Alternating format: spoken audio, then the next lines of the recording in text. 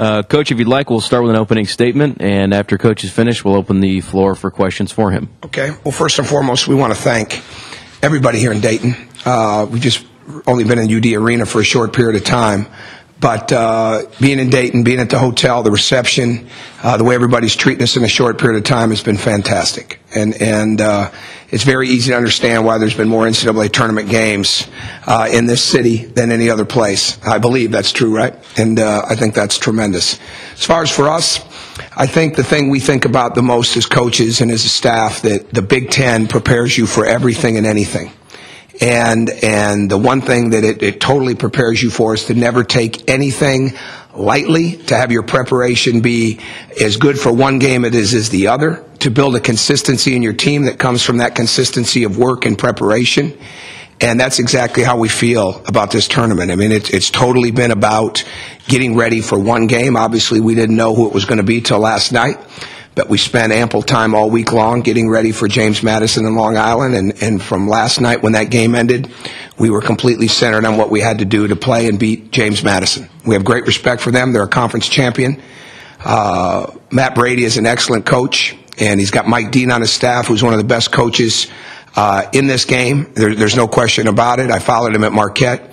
I know what kind of character he has, and I know what kind of players and people he recruited and how he coached them, because I got to inherit those guys and had some very fun years early on at Marquette with the young people that we had there.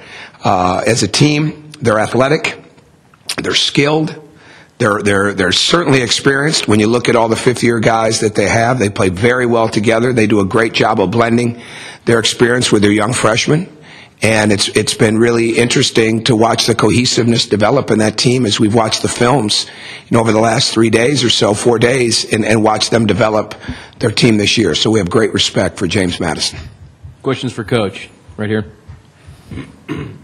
Coach, I know it doesn't guarantee anything and you're not going to look too far ahead, but what kind of honor is it for you in this program when you see the President of the United States picture you guys going all the way?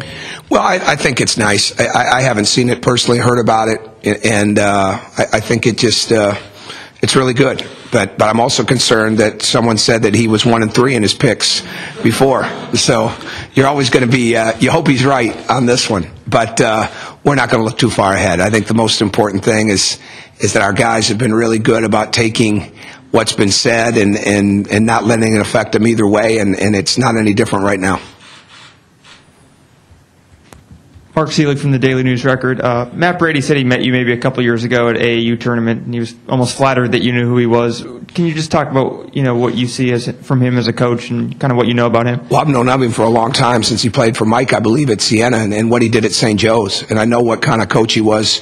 Coaches pay attention to coaches because we're always paying attention to programs. So I've always thought he was an outstanding coach, and what he did at Marist, fantastic. And you can tell he really develops his players, and I think that's a great trait for any leader. But you can just see, like when you watch them play against UCLA in a couple of their games at the very beginning of the year to where they are now, it's like two different teams.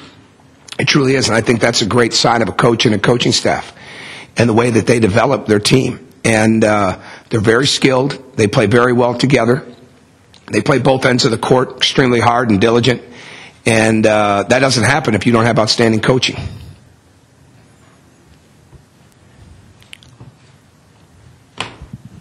Spending the year so highly ranked and the preseason ranking, everything like that, how did that prepare this group to go into this as a #1 seed?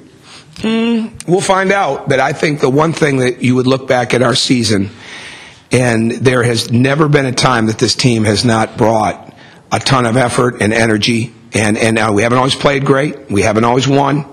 But we lost 2 games at home. We lost 2 games on the road. We lost 2 neutral games. But in none of those games, all right, or the ones that we won, did we not show up to play. And I think that's a great sign of maturity.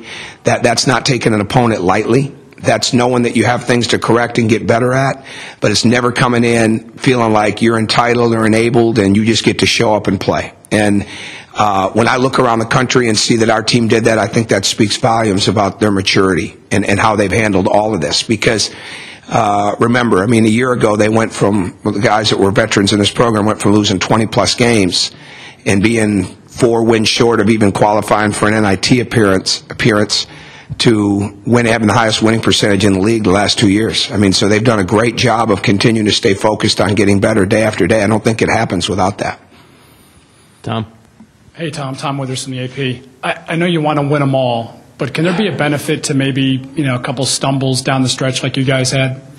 I think as long as you're improving from them. And we've learned a lot, I think, from Saturday's game against Wisconsin, just like we learned a lot after we lost at Minnesota coming home for Iowa, and like we learned a lot when we lost to Ohio State. We bounced right back. And I don't think if you're learning, there's no way you go to Michigan and win a game with everything that was on the line that day, and with just the tension and the intensity of the entire place. You don't win if you're not getting better. So the best thing about this team is do they learn from their mistakes? Do they build on their strengths? And do they know the difference? And that's you can't take a weakness into a game and say, well, I'll just work on it in the game. You got to take the weakness to practice into the film room, get it fixed, and see if it can become a strength in the game. And if not, then you got to stay away from it till you get it there.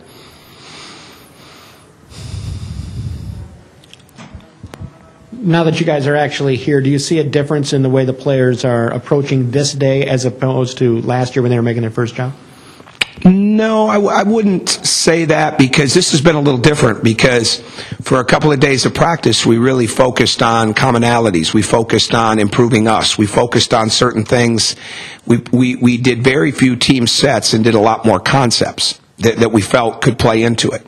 And certainly we're well aware of James Madison's strengths, and we knew Long Island's, but James Madison, with their ability to score inside, with the experience that they have, we were very tuned in to what they were about and trying to put some of those things into practice. But then last night, it just turned it right over, and they were sharp in our walkthroughs.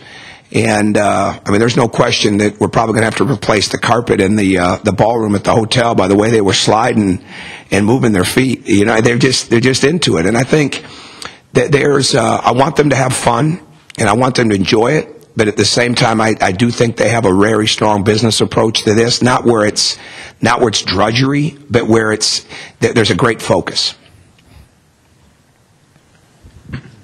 Coach Stephen Proffitt from the Breeze. Does the history of a 16-1 matchup add any pressure going into this game for you all? Well, I think pressure is however you view it. I mean, we can look at it like there's been pressure the entire year, because we were ranked number one from like 3 days after the Final Four last year. Or we can look at it that our guys have used all that to fuel them to make them better. I don't think it's about the seed. I think it's about how good James Madison is. And I don't know what coach I read said it, but we said seeds really don't matter. They matter very little right now. He's probably right, because there's so much parity in the game. And when you're looking at James Madison, you're looking at a battle-tested team. You're looking at a team that can score inside and outside. It's certainly great experience, and freshmen that are getting better inside of their group. They know how they want to play. They know how they win. So you're focusing on the team, and you're focusing on their strengths, and you're trying to find some things that you can get after, more than you're focusing on the fact that they're a 16 seed and you're a 1 seed. That's not anything we really spend any time talking about. Hey, Tom Withers again. Izzo said that he would rather face the Lakers once he got through that Big Ten meat grinder. Did you kind of feel the same way once you were done? No, I wouldn't want to play the Lakers. I mean, come on, Kobe. I mean, Victor Oladipo can guard just about anybody, but Kobe's Kobe. No, in seriousness, this was an incredibly challenging year, and last year was, but this year was, because we were in the race. We had a chance to win it the entire way, and then we ended up winning it. So when you do that, there's no question that takes a lot out of you. But what's happened is it's just built the confidence for these guys, and we've spent time this week making sure that we're getting our energy back, because it does take a lot, and then you turn right around and you go into a conference tournament. So to me, when you're in it's just mental and physical warfare for 18 to 22-year-olds playing sports. And I don't use warfare loosely with what goes on in this world. I don't mean it like that at all. But when you're out there like that and you've got to bring your best, and it's moment by moment, not just possession by possession, when it's pass by pass, okay, not just segments of the game, that takes a lot out of you. And really, the epitome of it was for us the day we won the championship at Michigan, it coming down to we got 53 rebounds in the game, and we needed all 53 to win the game. And because if we get 52 and they get one tip, goes back in, we lose the game. So what you learn is that everything matters, and that's hard to get to when we're dealing with young men like this. But they just keep bouncing back and moving forward, and I love it. Any further questions for Coach? All righty. Thank you. Thank you for your time. You're welcome. Tomorrow. Thank you.